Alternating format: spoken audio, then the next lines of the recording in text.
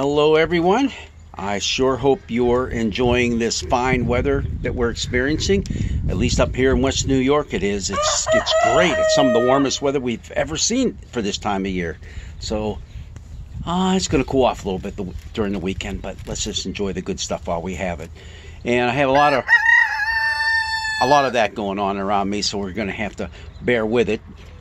But we need to take a look at this passage from Philippians. It's the one that's coming up for this Sunday. It's really a cool passage when you put it together with the fact that this is Passion Sunday. Jesus rides into Jerusalem, triumphant entry, but as things go along during the week, it gets really hard, really tough on Jesus, on his disciples, and it ends up with him on the cross. But this passage that we have, by most scholars, is thought to be either a poem or a hymn by the early Christians. It's one that is, in the Greek especially, it's easy to memorize. It's one that lifts up who Jesus is in their midst. I'd like to just read that portion of our passage from, it's the second chapter, Philippians. Let the same mind be in you that was in Christ Jesus, who, though he was in the form of God, did not regard equality with God as something to be exploited, but emptied himself, taking the form of a slave, being born in human likeness, and being found in human form, he humbled himself and became obedient to the point of death, even death on a cross. Therefore, God also highly exalted him and gave him the name that is above every name, so that at the name of Jesus every knee should bend in heaven and on earth and under the earth, and every tongue should confess that Jesus Christ is Lord, to the glory of God the Father. Yes, many scholars believe this is one of the earliest Christian hymns that we have, that Paul was aware of, that perhaps Paul even used in his worship services, that he knew that the people in Philippi would know it, and he included it in the body of his letter. Now, it's important to realize that we've read quite a bit from the Apostle Paul, and 9 times out of 10 in his letters, he is chewing the people out, right? We've kind of seen that here and there. Oh, those Corinthians, what a mess they made of life. The Galatians, terrible, terrible. Here in the book of the letter to the Philippians, it's kind of fun to read, because although Paul is quite concerned, there's 2 women in the church that had a little disagreement, and there seems to be just a little hint of cliquishness here and there, but not like we found in the Corinthian church, no way, or even in the Roman church. There were some issues going on there too, but no, right here things seem to be, hey, pretty decent. So it's an uplifting kind of letter, and this portion right here is also uplifting. In fact, if you look at what all surrounds it, and it's a letter well worth reading, the whole thing. You find it's really talking about what love means in our lives, what Christian love is, what love is between ourselves, and the love that we've experienced from God. So it's beautiful passage. This one especially.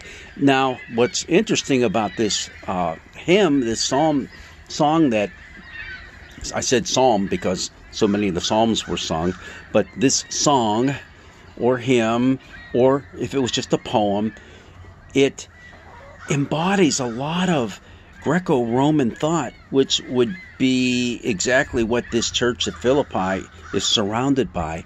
So some of that language is there that is kind of foreign to Hebrew thought, but Paul uses it.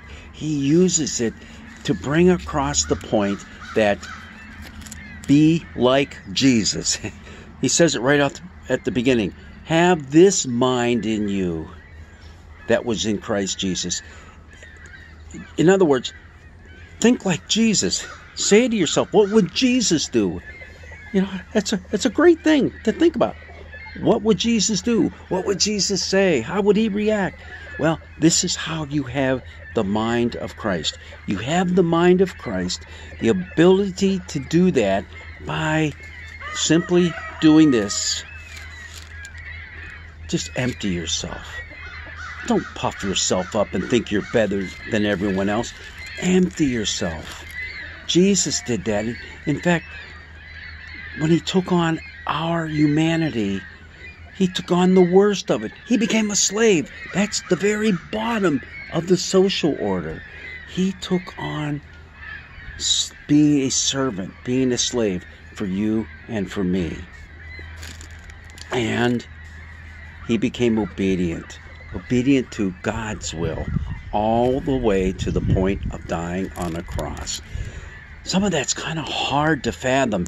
And I'll be honest with you, these verses right here have become fodder for a lot of theologians to have arguments over just who Jesus is, who he was, why did God send Jesus, his son. I mean, they go on and on about.